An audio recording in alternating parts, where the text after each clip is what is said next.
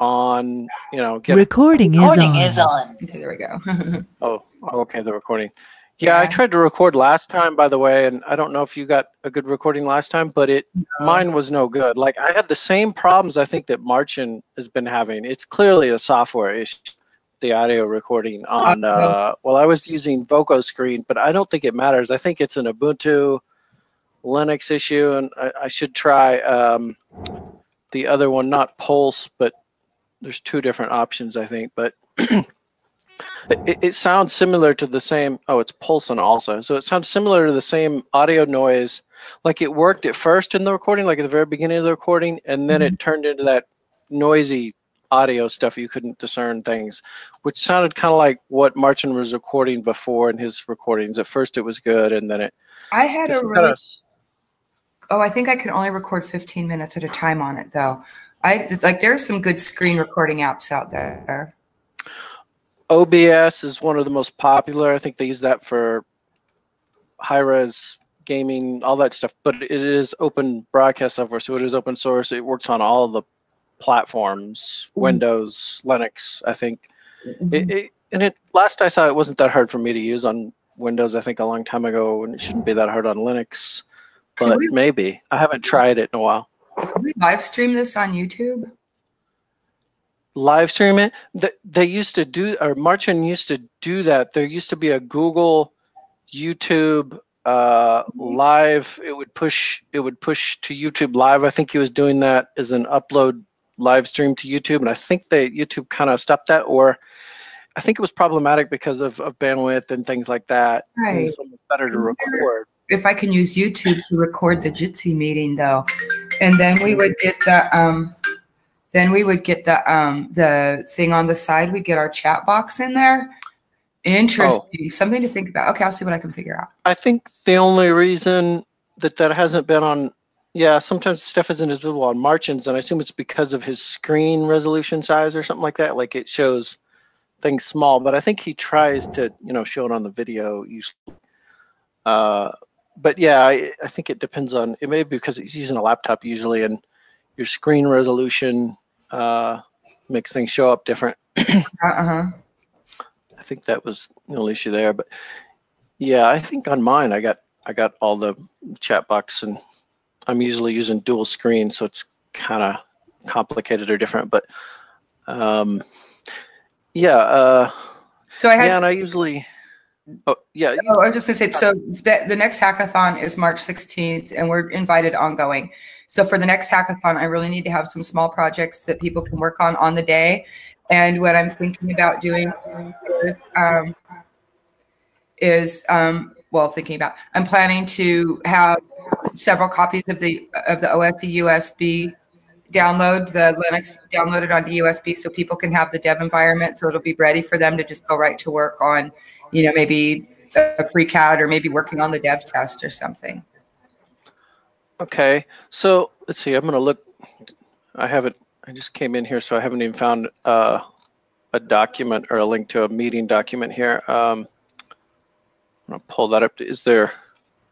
Last week, it sounded like people kind of wrote more stuff about the hackathon, because I should have I meant to see if there was a video recording you posted last week to re-listen to what specifics you'd said more about the hackathon, because I came back and I wrote, I think, some things in the document. Yes. Just stuff, but I kind of wonder whether it's, how much broad stuff, or I was wondering how much of a detailed presentation it's better, if that was better to give on a specific thing, that way to get, people targeted more. Okay, so we did it like this time we did a 30-second elevator pitch, and then people came to the tables and asked the different areas and asked about things. So people are, looking for specific projects to work on, and it's a variety of skills that are coming in, so it's hard for me to know what somebody's going to be good at, what programming language they're going to be wanting to work in or whatever. So if we had like a few different things, something that was like more, I don't know, maybe some there don't seem to be a lot of people that are doing the CAD at all. I haven't run into anybody who says, yeah, I do CAD.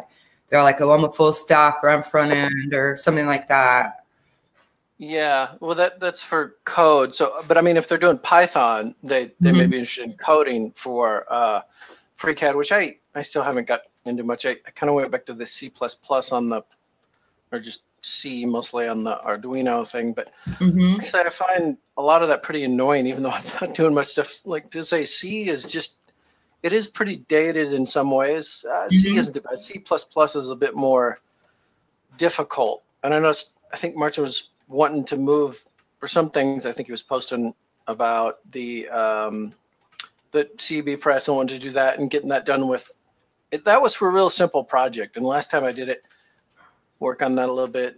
We looked over that. I think it got way simplified. There were still more features that could be added, but it could, I think it's simple enough. It could be done with like the visual blocks programming stuff he's talking about. So in fact, young people might be really good at coding that kind of stuff too. So, but other stuff we do to some degree.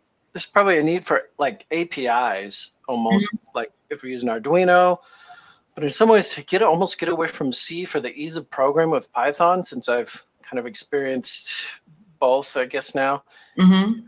Python and that kind of stuff is so much easier that I can see why people want to go to the higher powered boards to use the micro Python or circuit Python, which I think is, first of all, it's kind of Adafruit specific still, but so they cost a little bit more, but they're much more powerful. Plus, if you want to do Internet of Things and more software, that's easier. You're spending a lot more power, on the device to do Python, interpret that instead of just doing simple like C. But it can be hard to work with C and learn C or C++. But there's a need for like APIs, I think, to connect the libraries. Like the libraries for Adafruit are simple and pretty good.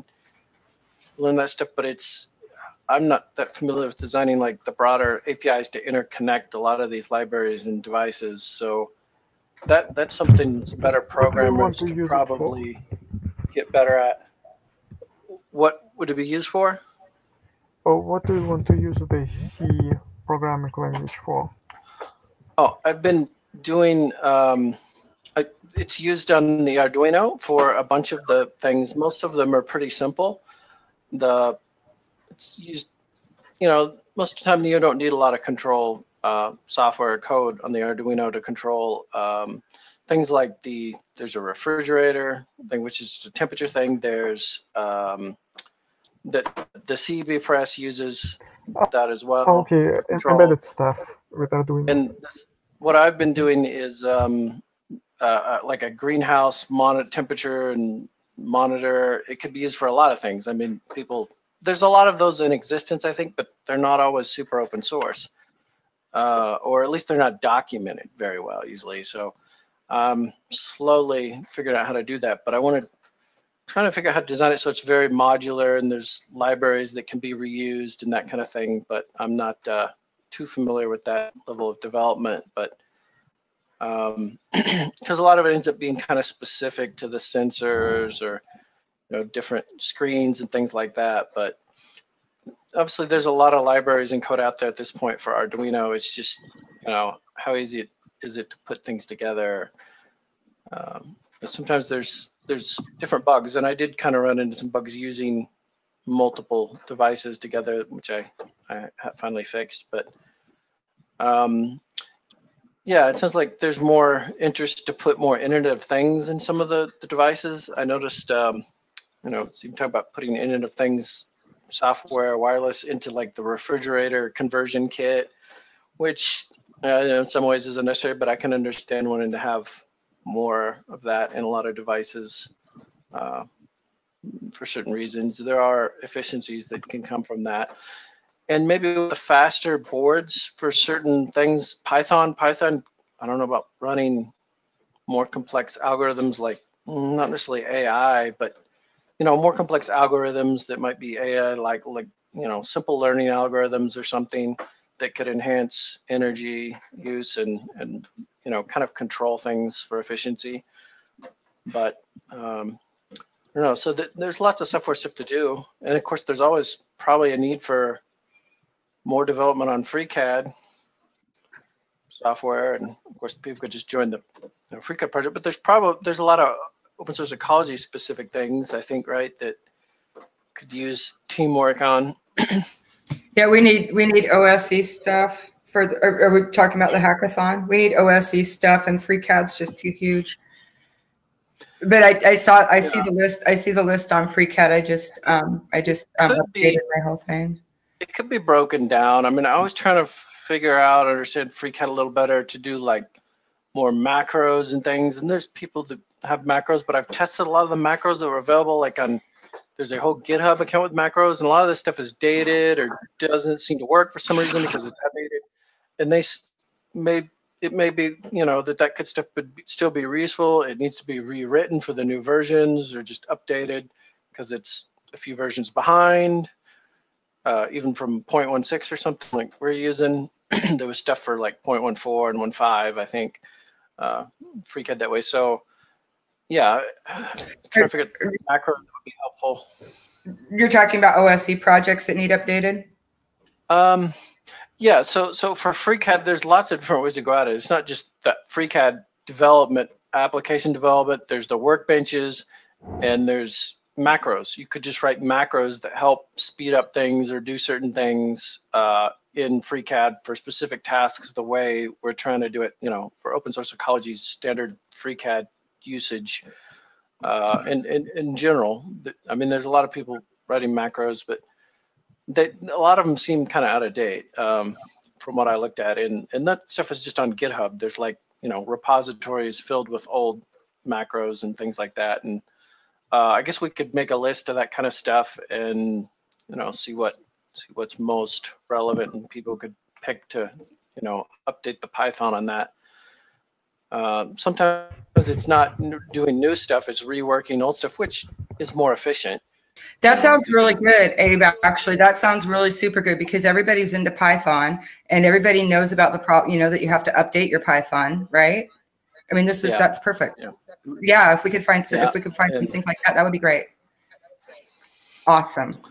There might be a need for, I don't know, other languages too. I don't know how much other languages besides Python are taken off. I mean, sometimes you can, make libraries and APIs and things for new languages to be used with, FreeCAD or other things like that. I don't know. I haven't kept up with that Julia language, but for some things it sounds like it could be. It's just like Python, but it sounds like it's closer to the efficiency of C. It's different, but I wondered whether something like that may eventually be used to replace certain parts of the code base for certain applications because it's faster. And Python, it can be slow. Some of the things in FreeCAD that are slow are, I think, because of Python. It's easy to code, but not always the fastest. Interesting. Yeah, I've forgotten about Julia. Yeah, it sounds like it had. It's for like scientific high performance computing to some degree. It was just in time compiled, and I guess Python can be just in time as well in certain ways, or there's versions of that to do that. But it had stuff for databases and scientific math, lots of high performance computing related things. But yeah, I don't know how that would be efficient for certain things in FreeCAD or not. I mean, FreeCAD, I know certain levels it uses quaternions and some physics like math there, but I don't know the exact details of that. Anyway, there's lots of stuff. We can do a lot of stuff only with Python and CAD. But the speed is not an issue for our purposes. Of course, maybe there are some plugins where the speed could be a problem. Yeah, I think most of the things where I run into speed issues in FreeCAD is where it's probably bugs that make it difficult to work with because of the way it's updating certain functions. I think like with linear things where you're doing large arrays of changes in FreeCAD, that sometimes is slow, or it was a little bit buggy because of the way they designed it. But yeah, it depends on what things you're doing, and I don't know how hard it is to write I see it. I never use a project with a lot of details. Usually, I only play with my plugins and maybe very simple objects like some frames. But probably you have a point there. Yeah, I'm not sure how the underlying code works for some of that. It was mostly the like doing multi-arrays of repetitive, items where you repeat the linear arrays or the polaric or something like that. But do you want to? Excuse me. Sorry. Do you want to use these features in FreeCAD, or why are you interested in this particular computation? I mostly for the hackathon and what's good to develop. I mean, okay. FreeCAD. I think the main issue with FreeCAD is things like the assembly, like the way we're having to do assembly or sub-assemblies and things. And I've seen assemblies done really well and efficient. But as far as the assembly to workbench is kind of the thing that I think most people are using right now. And some people seem to be able to use that better than I've been able to use it. It usually seems so buggy that I have a hard time doing assembling parts in an efficient way, because you can put layers of sub-assemblies, a smaller assembly and a bigger assembly, and you can mux those assemblies and mix them together. And then you're supposed to be able to update the larger assemblies of sub-assemblies or a part in those sub-assemblies, and it should update through the chain. And I noticed, I think if you can use the assembly workbench correctly, I think the files of assemblies are smaller because of the way it does that. But as far as I can tell, it often just is too buggy, I think, which is well known, but people still figure out ways to use it. But I don't know the state of Assembly 3 and if it's going to be ready for, FreeCAD 0.18 or what version we're looking at for that kind of stuff. But there's a lot of software that could be developed for OSE for different projects, obviously, besides just FreeCAD. And the printer, I don't know what kind of code just needs to be updated in things. I mean, we probably need teams of people just to update, bugs and version issues and things for different versions of the printer and so on. Is the code an issue in our project, or I suppose the largest problem is documentation, not the code? Documentation? Yeah. Documentation is still a huge issue with everything on keeping the wiki. Yeah. By the way, I post a link about some temperature controller in German wiki. It's in German. But maybe the thing which you try to build is the same or very similar. Possibly. I've seen for years I've researched that, like the greenhouse temperature and controller monitors, a lot of people using those, and some are kind of open or they share little bits of code that they tweak this or that. But I'm using fairly cheap sensors, and I think for larger greenhouses and things, you need more expensive different sensors and so on. But I was trying to get a general idea of variation in temperature in a greenhouse, and then you could control, fans and pumps, and if you have that kind of stuff. I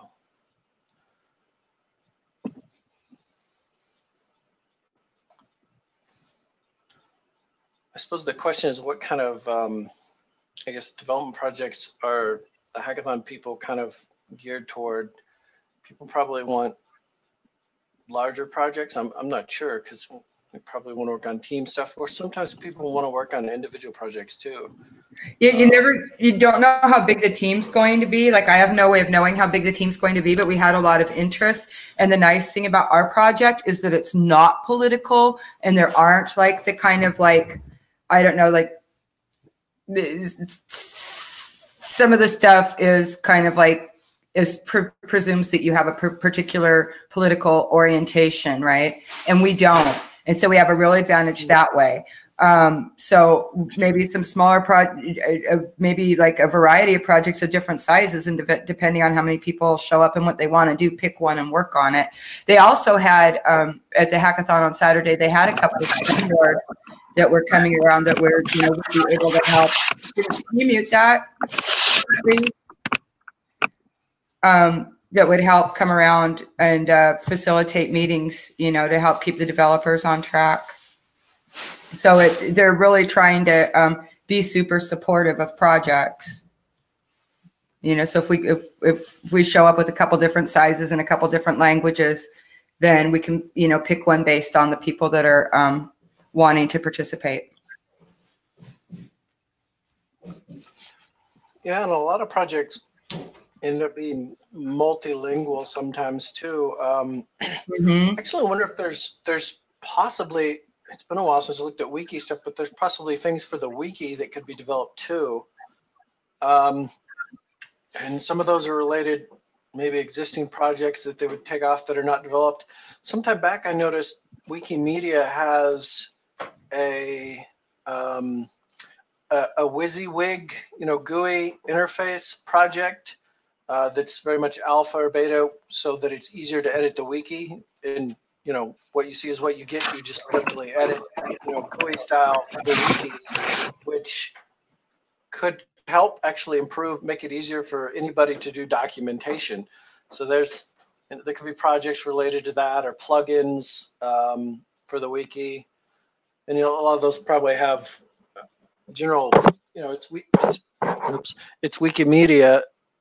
So, you know, that could have a lot of overlap and interest for a lot of people, because lots of people use Wikimedia.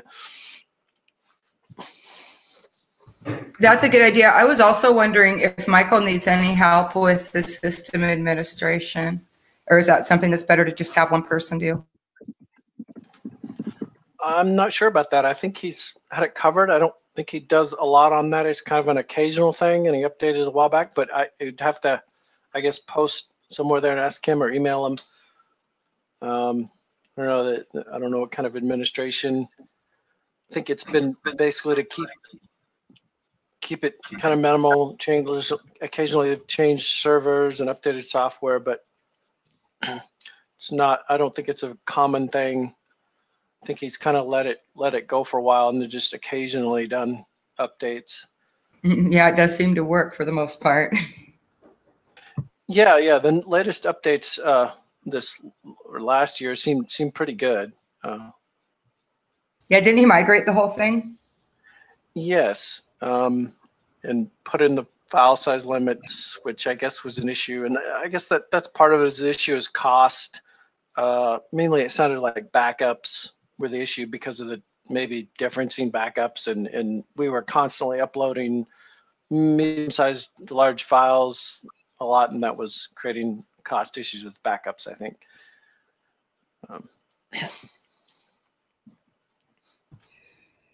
Cool. Well, I think that, yeah, I'm going to try to see if I can't put together more of the chain on the 3D printer too, with the water bottle shredder and the filament maker. And then I talked to somebody at the hack, it's in my debrief, I talked to somebody with the city of Seattle who keeps track of all the data, and kind of had it just like the kernel of an idea about how somehow we could use like the recycling collection, because there's no bottle bill here in Washington, like maybe like the water bottle, somehow combine water bottle collection with filament producing and microfactories to somehow help the differently homed. You know, we're just kind of like getting ways for underserved people to, you know, become self-sufficient in some way. Recycling, yeah. That it sounded like that was pretty popular. I think Dave Hackens, who I think he's the one that designed that shredder that we're kind of copying off of. And it's not like over there, and I guess it's in Holland, it's Dutch, I think. So they have, you know, these pods where they shred, you know, plastic can be recycled, and then they resell little items made from it. I don't know how exactly they're doing that over there.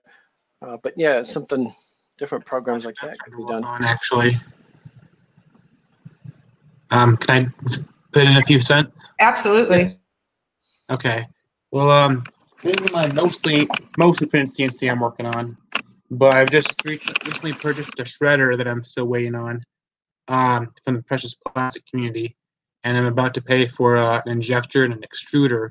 But I'm actually interested in like I'm working on my own startup called House Party, and I like to make small toy scale models of WikiHouse, Open Building Institute, Seed Home. I think I saw something recently about Vivi House. But I think that'd be kind of a cool project to document, to like take like junk plastic, repurpose it with like a shredder and machinery, and actually like a CNC or like laser cut some parts to like a house module, and like allow people to like showcase that with the software technology and like local junk that you can utilize in the machinery from the open source community. I think that'd be really cool. But I'm not sure if it's totally on par with what you guys are doing, but I just saw your guys' link and I thought I'd like stop in on your video chat conversation. Or am I off par with you guys? We're happy to have you. So where are you at? Well, right now, like as like I said before, this is my mostly printed CNC. It's mostly assembled, but I have a bit more work to do. And what I'm trying to do is I'm trying to use some Raspberry Pis I have, and I ordered some more. I'm trying to sync up with my favorite open source technologies, of course, with software, but also with like hardware, like WikiHouse, Precious Plastic, and I'm trying to get into the habit of vlogging, but I haven't gotten my spy hat to totally work. I'm still working on the documentation. But I think it'd be kind of cool to showcase people like my end goal with my project is to make like a self-replicating home. So I'm not sure how familiar you guys are with like all the open source technology out there, but there's a robot called Nero from France, I believe. And then I'm interested in like the Tabby vehicle, the open source like car, and of course the life track. But it seems like kids are more interested in like the Tabby vehicle and the life track component. And so what I'd like to do is I'd like to take like the precious plastic machinery, show them to recycle it, but then also use like my CNC eventually to manufacture like the WikiHouse or CD Home, and as well as like a toy RC sized car or a toy sized like tractor, if that makes sense. But I'd like to, I have this weird vision of like using like the robotic system like the Nero with Ross to like do like self-assembly. So it's like a self-replicating house party system, if that makes sense. Yeah, have you seen the Fab Lab work with the 4D printing? No. So 4D? Probably get us. Are you on Open Source Ecology? Are you on our project? I actually was a past like builder for a period of time, but I got pulled off because I had some financial stuff I had to focus on first. But I'm trying to like re-engage. Definitely. Do you have a log page on our wiki? It got migrated recently. Okay, well, Open Source Ecology. Yeah, we'd love to have you log. Yeah, like yeah, because I remember Marcin was interested, but I know like with open source projects, people have different priorities and stuff happens in life. So like right now I'm trying to get in the habit of like documenting more of what I do, but then like occasionally do like highlights or commits to maybe your guys' repository, WikiHouse, or just the projects that I'm interested in. Yeah, when you said scale models, I think I was thinking maybe talk to Marcin. It looked like somebody, I think Marcin posted on the wiki recently about making scale models of a lot of the machines and stuff, because he'd been talking about that for a while. That'd be really cool. So it's toy-based models, scales and things to kind of, I guess, view the 3D and to kind of demonstrate. I don't know what scale would be ideal. You know, it depends on the machine probably. So that would have to be something to figure out. But sometimes that can help you to look at 3D things, and if you can do it in modular parts, maybe you can experiment with the way parts go together and so on. It sounded like you said your CNC, that's more like cutting and laser, not 3D printing. Eventually 3D printing, but like right now, like I'm kind of doing it in stages right now. But yeah, like my goal is to use the WikiHouse based model to like fix and flip houses, if that makes sense. So I make like my ideal like home estate on a toy-based scale, and I could like sell the toys as well. But like what I want to do with like the WikiHouse or CD Home is if I can make like toy-based versions to make money, is like I could purchase or wholesale like under market value homes flip them, and then put money back into like the venture of the nonprofit, if that makes sense. Yeah, I think so. Yes. Different related to building construction. Yes. But I think it'd be kind of cool to like showcase like in Holland here, I'm from Holland, Michigan, not Holland overseas of sorts. But like there's like the local farmers market.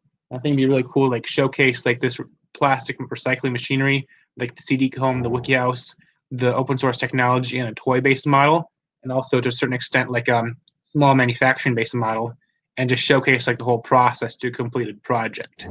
I think that would be like a good like entertainment exposure. I know like Marcin's been doing workshops, but I think he has like his focus with his projects. But then there's also like the Nero robot, the ROS operating system, and other technologies that I feel like could really sync well with all of Marcin Jakubowski's work. I think it'd be really cool to show kind of like an orchestra of sorts of these machines working together to construct like a home estate of sorts on a small scale version, or a toy car or a tractor. So it's like a little mini like General Motors or Tesla like manufacturing facility, like what Marcin was doing with like his workshop project of sorts. If that makes sense. Yeah, I think the workshops kind of changed. There were more 3D printers, but he's looking. I think he said he emailed earlier that he's wanting to get a workshop for the bigger equipment again this summer, the tractor, bigger tractor, and so on. And the micro factory, I think, is still applicable. I mean, I don't know how much they're trying to sell 3D printer kits. I think that's $700 or $800 is what I think he was doing. Actually, yeah, that's one of the ones I want to purchase. Actually, our build's under 600 now on the 3D printer. Sorry to interrupt. Cool. Yeah. Oh, yeah. I think some costs were. There's the cost, and then there's what they're just trying to sell the kits with a markup for, I guess. But I think the actual just materials cost was pretty low. You know, there's a bunch of work, of course. The kit builders were putting into that. I'm not sure how many of those kits they're making still.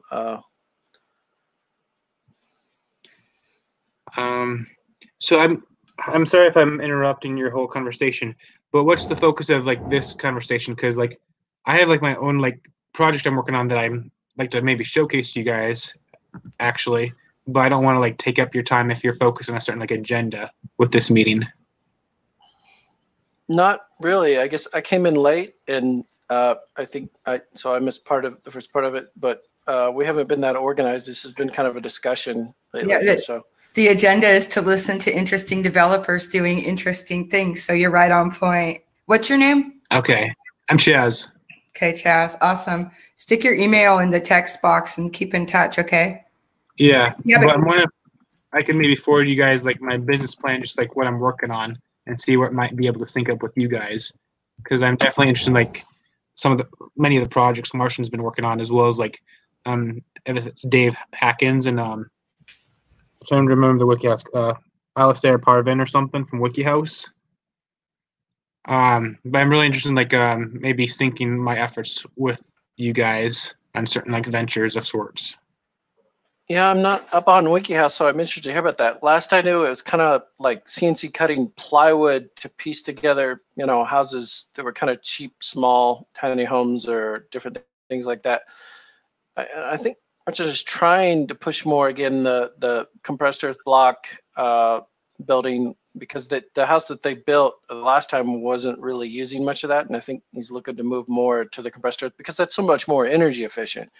But you can still build some things out of the plywood, and you know, you've got to have a roof and things like that. But you could still wrap a house with earth block to make it energy efficient, even if I guess a lot of it was built out of plywood. Okay. Yeah, but I definitely want to experiment with like both CNC and like 3D print models of the CD Home and WikiHouse and VV House or whatever else is out there. But yeah, I'd like to vlog and like also maybe make it more of like an entertaining workshop.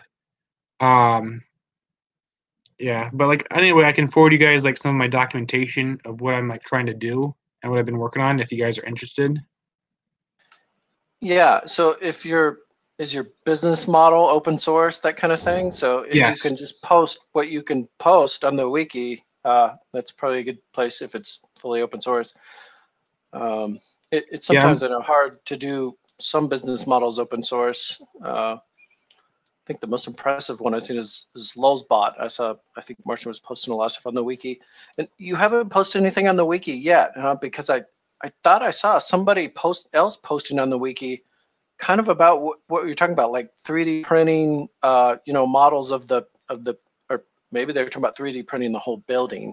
I'm not sure. There's stuff like that too, but where they 3D print mud, buildings and so on. But I thought I saw something about that recently. Somebody else was asking about OBI and the CD Eco Home, and I think I saw in the wiki too. There, Katarina, I guess, is the one with the OBI, and they're supposed to have a book for the Kickstarter.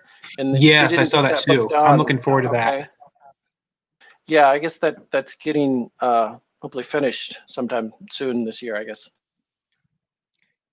Yeah. For like my projects, I am wanting to keep things like open source. I'm kind of viewing as like the toy-based models, like anything that I do, it's I haven't done much like R&D, and I don't think I'm good at that. But once again, I want to do the toy-based models and document my experience, like working with these projects that are like already mostly built. But I'm kind of interested in like for like the entertainment aspect of it, like with the workshops. Like I know Marcin's done a good job with like documentary. But once again, like the two models I'm wanting to base my business off of is selling the toy-based kits, like the life track, like a toy-based model, or the wiki house, or but just like while I'm doing the precious plastic recycling of sorts. But my big venture that I want to eventually do is to purchase like foreclosed homes or under market value homes, like small stuff that I can handle, and fix and flip them and then sell them and then reinvest into my venture, which I want to keep open source for the most part. Because I guess my vision is to kind of grow like my machinery, but then anyone else can go ahead and like build off of my work, or just see my like vlog entries with, say, like building up this mostly print CNC, or building up the wiki house, or the precious plastic machinery, maybe even like the cement earth brick press, the life track. Like I can envision like the life track as like a forklift, and the tabby vehicle as eventually like a full-size car. Like I can't afford to buy one now currently. It'd be kind of cool if over time, like I built up my equipment to a point where I could like do that kind of stuff. That's kind of my vision of sorts with that, is to build like this toy set on the side and have it be publicly open source. Just my documentation of like how I'm working with the equipment and my experience working with the machinery. And then I make like maybe more money as far as like, say, fixing or flipping homes that are already kind of like just sitting there kind of aimlessly. They just need some like elbow grease and fix it up aspect to like to sell, that I can bring to like the venture of sorts. Does that make sense? Or am I totally disconnected from you guys? Okay. Yeah, you make sense. We're texting. Yeah, I like the idea of the toys, actually, because that, I mean, they're so throwaway, and there's so much plastic with that, because they're short-lived. I mean, kids play with the toy truck for a while, and then it's junk. So recycling, it's a great idea. Plus, I think you could probably, with certain 3D printing these days, they make all kinds of complex gears and complicated, fully functional equipment to some degree, depending on the type of 3D printing. So you could make really colorful, nice toys that have some functionality and gearing, and kind of demonstrate certain engineering and concepts. So they're a little bit educational. Exactly. They might have a certain age limitation, but yeah, you can print. I guess you can print some clear plastics where kids could see functionality inside of it. Or plus they have that, I'm thinking of that water soluble, the dual printer. I can't remember what the name of it is now. PVA, I think, the water soluble stuff, where they print gearboxes that are fully functional, and then you put it in water to dissolve the parts in between the gears, and then it operates, fully functional. So you could make toys with all kinds of gears and things that could be visible or functional, I guess you'd have to worry about some safety issues for real small kids, but depends on the size and scale of things. But yeah, I mean, I could see it being, like engineering centered, kind of demonstrate lots of different toys. My vision was for it to be like a family build experience, or say like you bring like the family or kids, whatever, and then you can see the whole process of like building like like the home, the car, a cool tractor, and just like basically doll size models of what would be cool to have like full scale size models. But that also kind of aids me as far as what I want to do with like fix and flipping houses, because I feel like that's where I would like make good money of sorts, and like put people in like affordable homes, because housing can get pretty expensive, I feel like. But if I can purchase like say under market value homes, then I can like could be the middleman or compete in areas where competition is needed, I feel like. But it would bring like I want to like bring the price of like housing down while still like being something I can manage and making like a profit of it of sorts, if that makes sense. Yeah, I can see the toys and scale models being a pretty good advertising for the other actual business, and it kind of ends up being showcasing open source tools at a small scale, and then kind of advertising the larger scale. Yeah. I'm going to make a toy for as my first 3D printer project, but it would be rather not a model, but a real toy of it would be a toy robot, I suppose. They appear from one German group. They have they made 3D animation in support of open source hardware. I just tried to find out the link, and I want to print some characters from this 3D animation, also for advertisement and for fun, and to test 3D printing technology. Of course, it's not on the same level like you suggested with homes or machines. They are other things are more have also another purpose as a model for engineering, and toys are toys.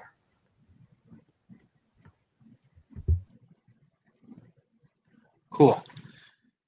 So as far as like the robot, are you thinking of doing like more of like a vehicle robot, or like more of like a arm manufacturing type thing, or? Neither vehicle nor the arm, but something like. Wait, I better will find the link. It is a character from a movie, robot, but it represents open. It is some kind of advertisement of or concept of open source hardware. That is why I wanted to print this particular robot.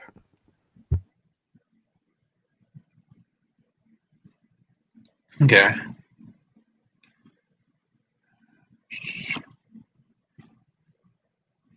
Trying to find. I guess I just have to go to my Google Drive.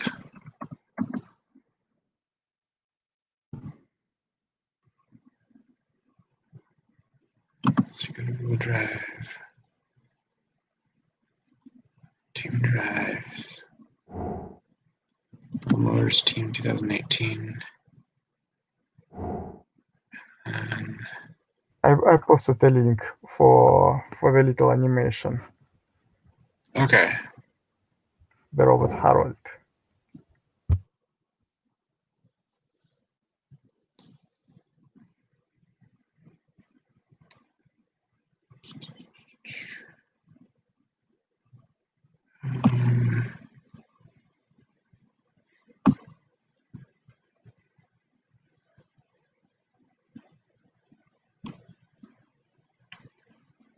The point is, everybody likes the toys.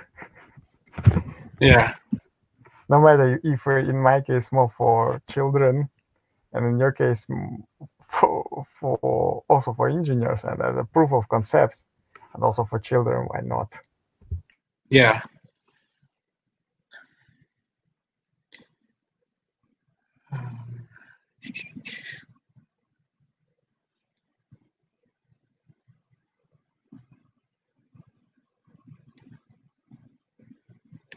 I'm just trying to find the file I have in Google Drive. My internet's kind of slow, it looks like.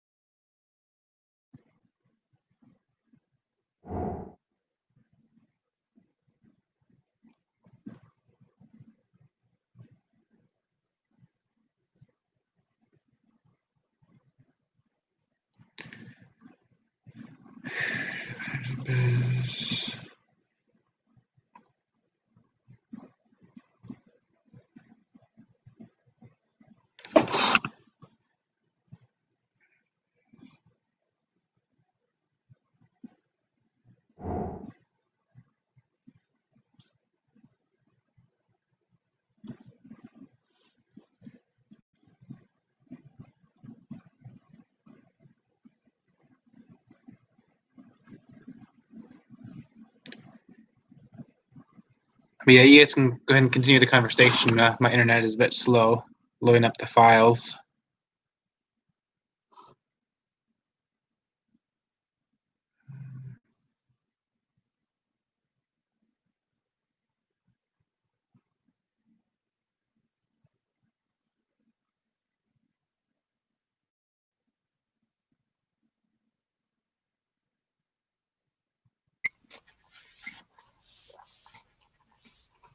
So what do you think, Abe? Are we, it's good having you, Chaz. I think that's why everything's open source and we post the meeting links, you know, so people show up and talk about stuff. Yeah.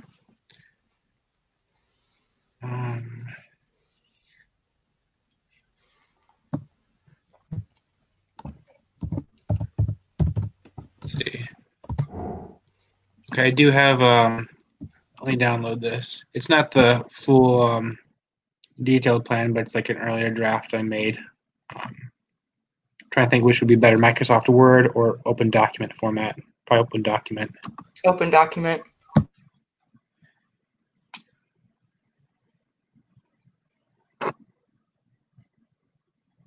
It's not in a Google document in your Google Drive?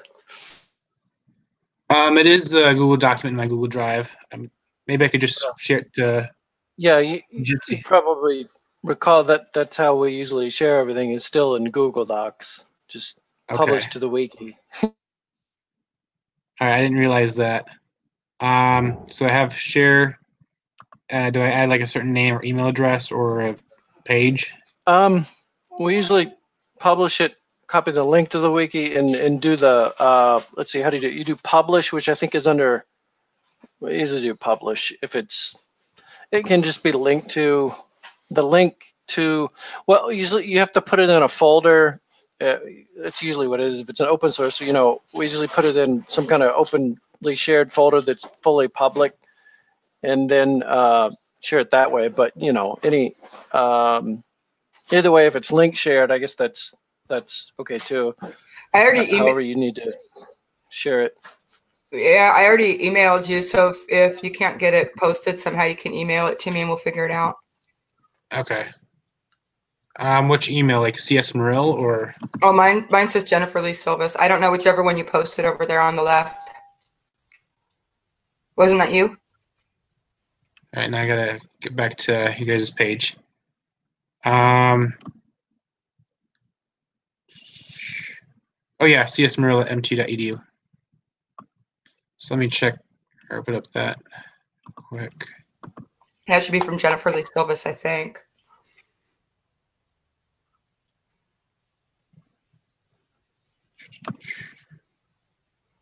Or a meta something, but it should be the Jennifer Lee Silvas. I think I have too many tabs open. That's my problem. No such thing. All right. True. Okay, so reply. Okay, I got your email. I gotta download my stuff from Google Drive. So I know I have it. I can get on my phone. So why can't I find it on Google Drive? Okay, so share, add names,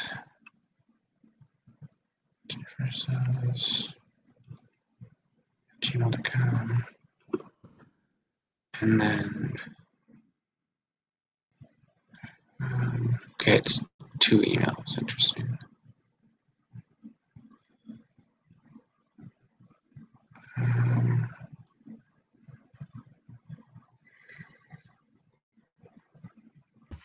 I'm really enjoying these last couple of super chill meetings.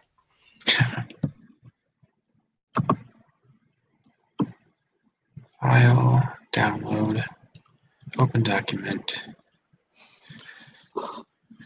Yeah, let's see. Do we have a page in the wiki for the hackathon or software-related stuff yet? I think we just need to list lots of software projects for. Yeah, we do not have a wiki hackathon page yet. Maybe not a wiki page. Maybe a page, but a link to a presentation document, or I don't know, something to list all the possible software, or links to the wiki pages with all the different software that could be done. Something like that, right? Yeah. Gotta aggregate. I mean, there's just so much stuff. Right. For software-wise, I'm not sure what kind of software updates, programming might need to be done for getting the micro factory more complete. I mean, it kind of exists already with the precious plastic shredders, kind of what's being used for that part of it. The filament maker is kind of done, but most of that stuff I think is just scaling, and I'm not sure that it necessarily has to be redesigned. There are things that could be replaced, I think, with Arduinos. The PID controller, that's a commercial off-the-shelf device, could be replaced with an Arduino running, I think, PID algorithms, and there's some that already exist, but they might need, tweaking for particular uses in different machines that way, because there's a lot of temperature control stuff needs PID, the filament maker, and I guess that'd be the main one. There's other things. Yeah, I was thinking that if you could break the temperature control down into like chunks, and scaling might be a good like small project for someone to work on. Like a couple people could work on scaling something. That sounds like something that might not take as advanced skills as like actually finding bugs. I don't know. Yeah, I'm not sure the state. I think the only software thing I can think of that I'm aware of might be I know Marcin did some redesign on the Lyman filament extruder to make kind of an OC. I saw a CAD on that. That was quite a while back, where he was making the whole thing sort of more wall mountable, which I think Lyman had a version of too. But they kind of all need to be connected together and maybe scaled up to do more significant rapid production, shred more plastic, make more filament.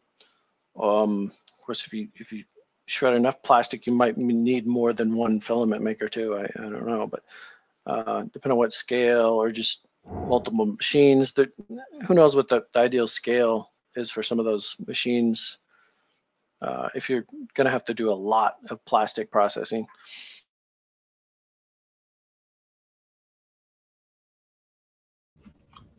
I think it's really exciting. And people complain about China not buying our water bottles anymore, or taking our recycling or whatever. And I'm like, good, because we can use that.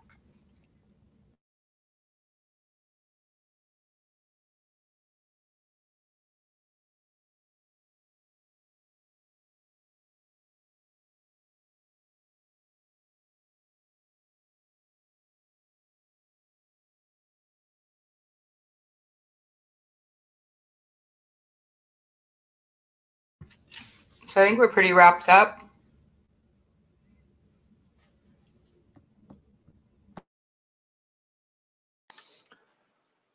Yeah, I think I covered a bunch of things. I don't know what was discussed earlier on. Did you get a recording shared? I guess I should look at your log from last week. And did that succeed? Okay. It didn't record my as it turned out, my Dropbox was too full, so I emptied my Dropbox. Oh. So this one should be recording, and I should be able to use this one. Yeah. But I found 2 meetings from October that hadn't been posted on YouTube. So going through and perusing my Dropbox, I did find that I had actually recorded two other meetings. So I got those shared, and they're on my. Can you post onto our YouTube? I don't have Marcin's YouTube. It's kind of, he doesn't really have a like a what do they call it, a YouTube account that's for Open Source Ecology. It's just his YouTube, which there's ways to do. I can't remember what it's called, a branch YouTube, but you can make like a segmented YouTube where you have lots of a brand account. I think that's what it's called. Right. Yeah. Okay. Well, I've got them posted on my YouTube, and I'm pretty sure I posted them in my devlog. I'll make sure that the links to those 2 meetings are in my devlog. Then whoever needs them can, put the meetings onto Marcin's. Marcin can put them onto his account so that they're in the. They're on the meeting page for October. Okay, I see. And I moved all the old meetings off the main page so that they've got their own little chunks now. Everything's tidied up.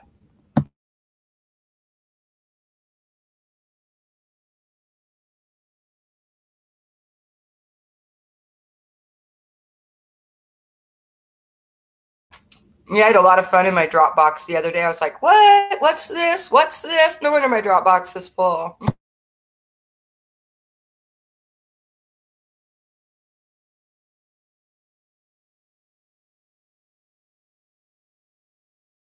Yeah, I think we need better ways to record the stuff, because I think some of those issues before with software, I'll have to test OBS. I should have been doing that while I was doing the meeting here, because that's the only easy way to test it, is just recording Jitsi.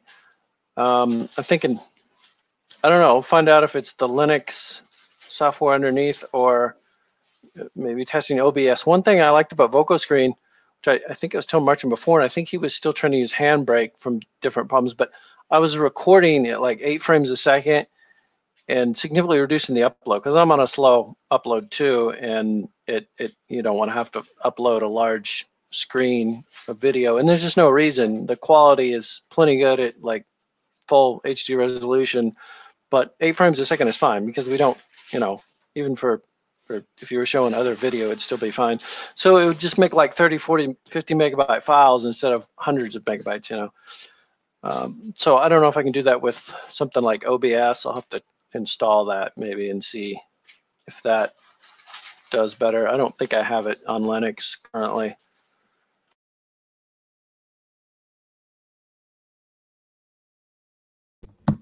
Yeah, I'm super lazy about making sure my stuff's not taking up too much space. I'm going to have to change my wicked ways.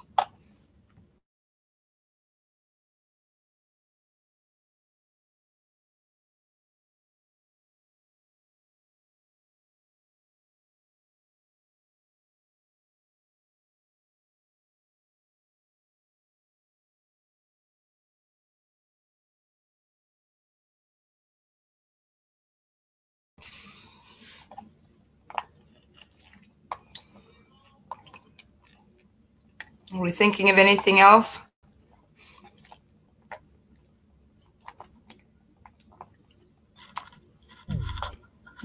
Not particularly. I think the thing is, it sounds like the hackathon could bring some people in, get interest, even if it's just software and not people doing CAD, which we really do need people to do CAD. But you never know; we might get some eventual interest on that front too from people working on different projects. But yeah, I was thinking if I had this stuff, if I had the Linux already on USB, so all they had to do was plug it in and launch it, and went right into the FreeCAD,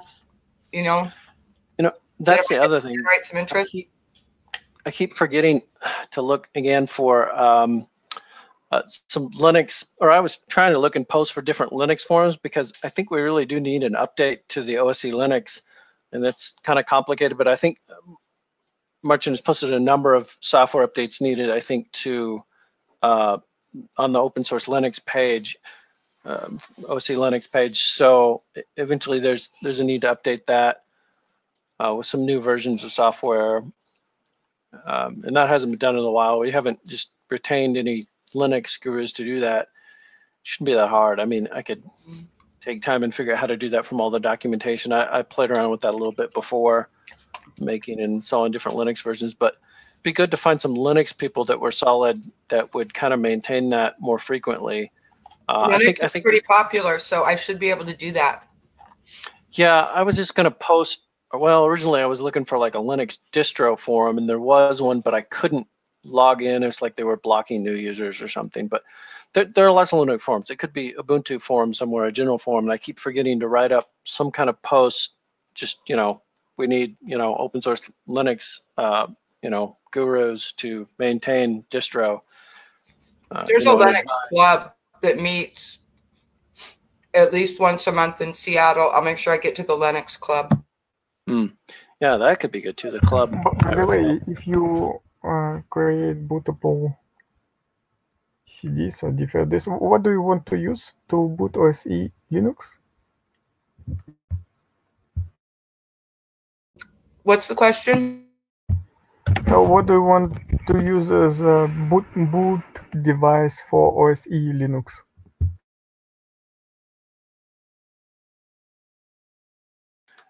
We've been using USB. Well, I just use Linux on my desktop installed. I installed OSE Linux from a while back, and I've just been using that with some updates. But because there are a bunch of things that are hard to do at some point when you have to change software and try different things. This is the main reason why I'm asking the question, because if you will now use for hackathon or other event bootable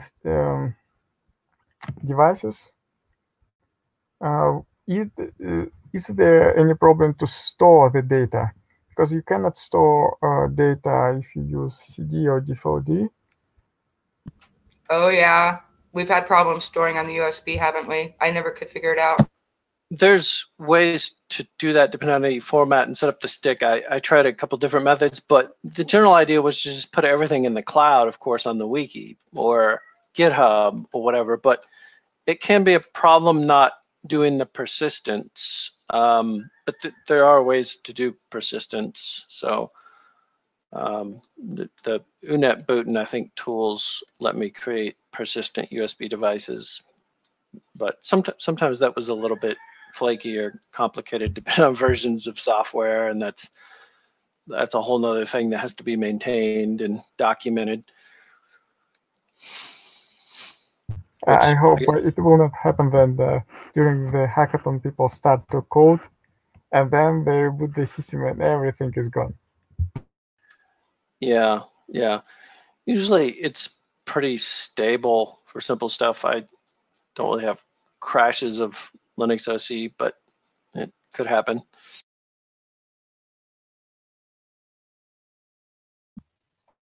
Well, it sounds like I have a lot to think about before the next hackathon.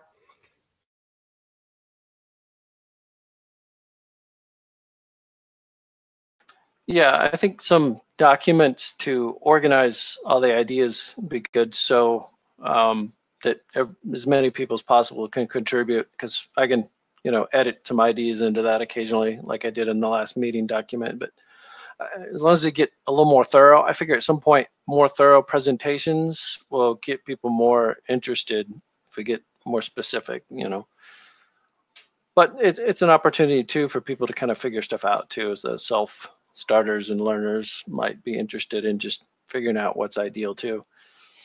Well, I'm free to do even though we only have like the 30-second elevator pitch to introduce our project, I'm free to do presentations like in my area. So when people come and ask, if I have a couple people asking about something, I can do a little presentation about a particular project,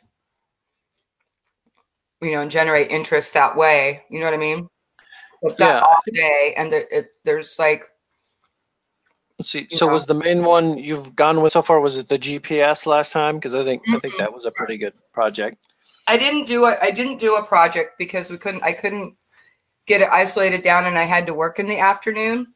So I spent the day just talking to people and answering questions about open source ecology, and basically talking the project up, and also worked a little bit on another project that I'm on that was also at the hackathon. But the next one, I'm not going to work. I'm going to make sure I have the day scheduled off ahead of time. I didn't know we were in this hackathon until like the week before, because I hadn't heard back from Mark at all since I'd emailed him like over a month before that. So it was kind of last minute over the holidays, but I'll be better prepared for the next one, and I'll have the day off and have a team and do the scrums and get her all done. It'll be good. Maybe get some local people. One of the things that the people that are coming into the hackathons seem to be looking for, like a couple of people were looking for local projects. They wanted something that they could like physically appear at and do. But I don't think that we necessarily need to do that. I mean, I kind of think the whole thing with the coding is that you can do it from home. You can do it from wherever you're at. That's what I like about it.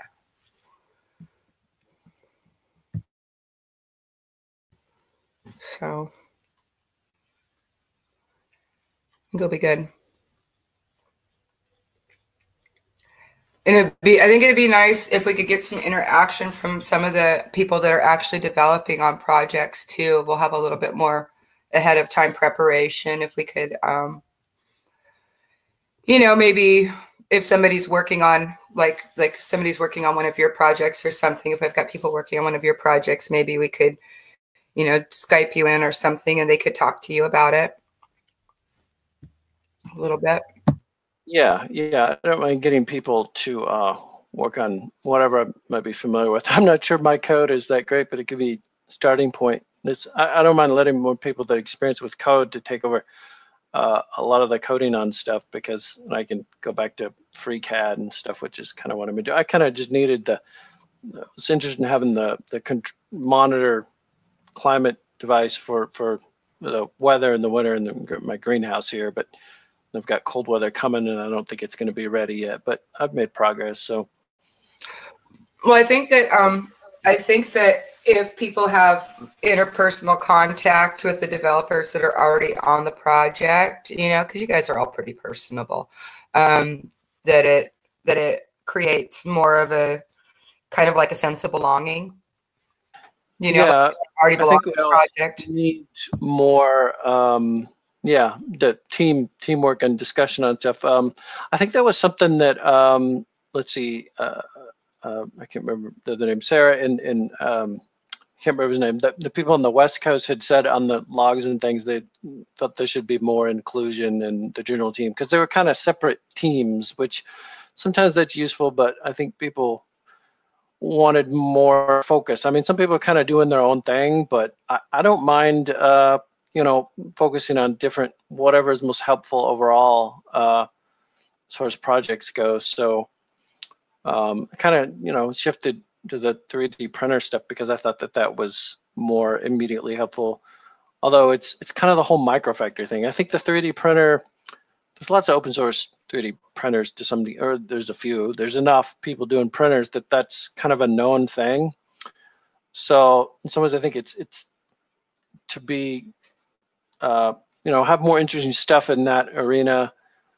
The microfactor as a whole is probably the big item that will attract people or make people interested, because 3D printers have been kind of done, so they're not that interesting. 3D printing it's interesting to get it maybe cheaper if the quality is still good, and that's something I don't care for either. I don't want a 3D printer that's too low quality that just doesn't do stuff. I mean, it's going to get a 3D printer, I'd still want the good quality so it could print everything pretty well, because quality for making trinkets, you know, isn't so important, but there are things that you can print, I think, with detail, living hinges, things like that, although I don't like living hinges, but there are certain things you can do with a better quality printer and maybe not others, but I don't know that much because I don't have any experience with 3D printers, but I think keeping them pretty good quality is important. And by the time you figure the cost of some of these printers being several $100s,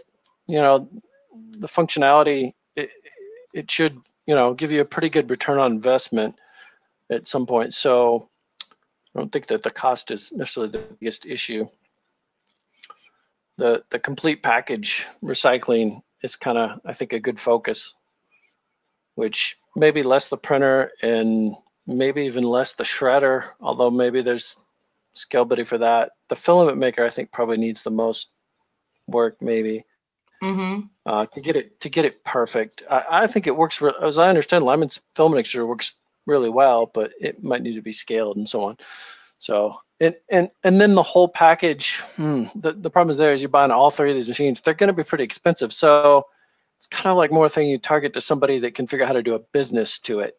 So then the issue becomes something I'm not sure that's been open sourced as well is people designing open source business plans, which, as I understand, that's kind of a goal overall. You know, open source ecology, a major goal is distributed business and enabling people to do, you know, replicate business around that. So, and that's been kind of hard. Generally, I guess. I mean, the workshops, people like to come work on big machines and stuff, but so far the scaling of, you know, the small businesses to do recycling hasn't taken off in the U.S. from what I can tell. So it seems like you could work that somehow so that it wouldn't have to be the same people doing all three. You know, that kind of goes to sort of like the Gestalt microfactory where one person isn't responsible for all of the equipment, right? You could have different people. You could have like 2 or 3 people. Maybe you're into the shredding, and that could be a lot of fun to watch plastic water bottles shred. Maybe somebody else likes dealing with making filament, you know, because it's not going to be the same person who's going to even enjoy dealing with each of the 3 things. So I think, yeah, maybe you could break it down different ways. Multiple people doing on a large scale, but some of that question, I guess, is what is on the business side. Sometimes the question is, what is the scale that's going to work? How distributed does it need to be for certain regions and demographics, population density, and so on? That's business stuff. In some ways, we almost need more business-minded people to do open source business planning, which I think, you know, Marcin has been trying to do a lot of that, and some things have worked, and some things have been slower to develop. But it's, you know, sometimes it's a chicken and egg problem to get it started. But I know I was reading on the wiki too that Lulzbot is surprisingly impressive, I think, as a sharing an open source structured company. Like, they're extremely transparent in the whole business plan, that the CEO and everything is very sharing and open about the whole business. It sounds like, at least as much as you could imagine them being, I guess. That seems like a good example of a company for open and transparent business plans. What about so I'm kind of looking, I would like to transcend the entire wage debt system, and, you know, the business plan thing seems to kind of go with the wage debt system. I'm trying to figure out ways to integrate the microfactory with kind of the, are you familiar with Michael Tellinger's Ubuntu project? No. It's it doesn't have anything to do with software. It has to do with basically open sourcing society, pretty much.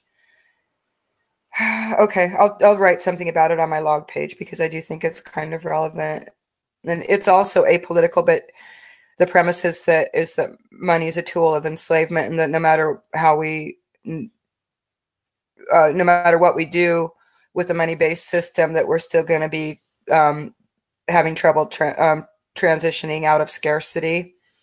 And he's got the write-ups on how it could work. And there's also there are some communities that are integrating like the Ubuntu, like an Ubuntu government with the local governments that are there, and kind of intermingling, and hopefully, you know, at some point turning it into a voluntary society. The idea, you know, I'm sure you're familiar with the idea that you can keep this whole thing running. We can keep this whole thing running if each person just does a few hours of work a day. That this whole, you know, and that's not saying that's all you get to work, but just that it doesn't really take that much to keep things going in a smooth way, and finding ways to coordinate people so that we can minimize our inputs and maximize our outputs and potentiate ourselves as people, basically. So the word Ubuntu in that context is the I understand I think it's some kind of African word that means community, and that's why they used it. So it's not Linux specifically, it's just community. Yeah, okay. He's South African, so it's not, I mean. Okay, I understand. But he's got a lot of stuff written up on it. Where I was in Alaska, there were some people in Homer, Alaska, that were working on integrating, getting the Homer government to integrate some of the Ubuntu procedures and ways of relating. And I just don't remember the specifics. It wasn't ever, it's something that I like and I'm interested in, but it's not like my project. But I think it would work with, I think that open source ecology, I think that our designs and our projects would be useful to people that are, you know, doing that, transcending the whole governance system. I think there's just so many places that we can generate interest with this. But I've been trying to, like, there's like prepper communities and kind of like extreme woo communities that would also be very interested, but I've kind of like stayed away from that for now. I didn't want to make Marcin twitch with. Yeah, I'm not too familiar with some of those things, although in general, it sounds like you said not software, but it could be, is it related to blockchain or like, what do they call it? The software contract stuff at all? Ooh, okay. So they're not Michael Tellinger's project, but Tony Lane's culture project is based on the Bitcoin blockchain, and it's about voluntary association and governances. And because a big thing that the governments do is keep track of our data for us, and then they charge us to give it back to us, right? But a lot of times they won't keep track of the data we want them to keep track of. Like, maybe I'm married to somebody that they don't recognize the marriage, you know, not this government anymore. Well, maybe, you know, maybe I'm in a polygamous marriage, who knows? Like, I'm in a marriage and the government doesn't recognize my marriage, but I can record that on the blockchain. And then later when my marriage is recognized, then I have this documentation, you know, like, look, this is something that really did happen a long time ago. Or you can use it to like record property. You know, say you live in Syria and America's coming to give you some more freedom. You can document your land deeds and stuff, and you can stash all that stuff onto the blockchain. You could probably put up like maybe your kids' fingerprints, put those in stash those somewhere, you know, so you have all of your data stored with your private keys so that later when you need it, you have it. You're not counting on, you know, like the city hall that got burnt down to prove that it's your kids. You know? Yeah, smart contracts. Work applications, but yeah, smart contracts, as I was reading sometime back, have been around a while, the concept of those, and I guess there's still a lot of debate about yeah, different ways they work. Some people I think were kind of down on the Ethereum, the new smart contract. They're, you know, developing a new language for smart contracts. I can't remember what it's called. It's an Ethereum language, something. But yeah, there was some piece about it in the way they were doing different servers and developing a different style of smart contracts, but I didn't think it sounded that great either. But you know, I guess there's a lot of debate and concern about how those things work. But sometimes it's really about those people trying to maintain control of the system. So right, but this isn't Ethereum. This is on the Bitcoin. This is on the Bitcoin blockchain. It doesn't have anything to do with cryptocurrency or collecting money for contracts. It's not the same. And yeah, the smart contracts is a whole different thing. This is just stashing information. It's just sticking information on the blockchain. Tony, she's got some good videos on it. Tony Lane's been in Bitcoin she's one of the like original Bitcoin people. And, you know, she's pretty hippy dippy, but she's definitely got some really forward ideas. I don't know. Anyway, I think it's nice. I like the way the world's changing. It's time. Yeah. Okay. Well, we could probably talk all day about stuff, but yep. gotta get back to work on stuff here. So yep. I think that's enough for today.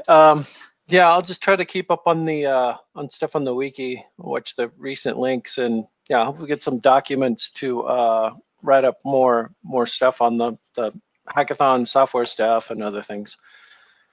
Because I usually have time to contribute some tidbits, at least to that kind of stuff. Well, as I get a better idea what I'm doing and what I'm looking for, you know, with looking at the different projects, I'll be able to do a lot more of that. And I really don't have a lot of work, you know, a lot of my wage slavery that I don't even think of it as wage slavery. I love my job, but I've only got a couple shifts a week for the next few weeks. So I'll have a lot of time to work on this. Okay. I'm excited. All right. Okay. Yep. Awesome. Thank you. Good talking to y'all. Bye. All right, bye.